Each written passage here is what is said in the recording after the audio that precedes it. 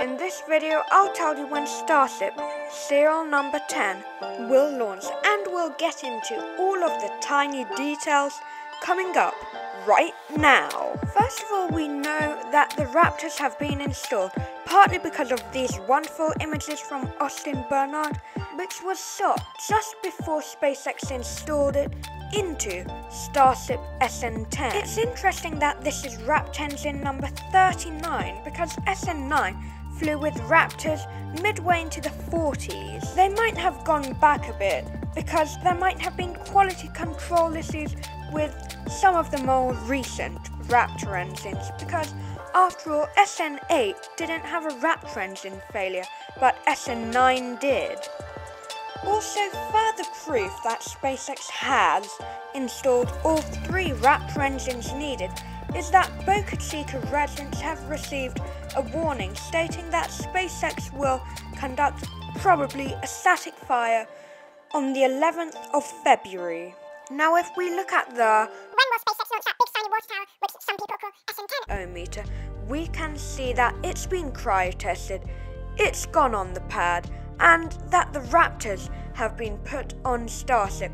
We're just waiting for the static fire, which should come soon. So going back to the question, when will SN10 launch? I think the answer is complex and simple at the same time. Let me explain. If we simply just look at the when will SpaceX launch that big shiny water tower, which some people call SN10 meter, we can see that SpaceX has the chance of launching it soon, but like SN9, there might be some unforeseen barriers. Probably not FAA approval this time, but something that we haven't thought of yet, because SpaceX has ironed out all the problems that we've thought of. So the only things that can go wrong are the things we haven't thought of. By the way, for my video about SpaceX and the FAA, click on the video linked right above and subscribe so you can watch videos all about SN10 as soon as they come out. So back on the subject of when SN10 will launch, now we know all about what's happened so far.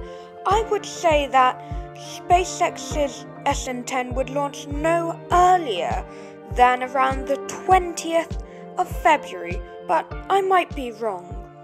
Things along the way could go bumpy, but I'm sure within the next month another Starship prototype will launch.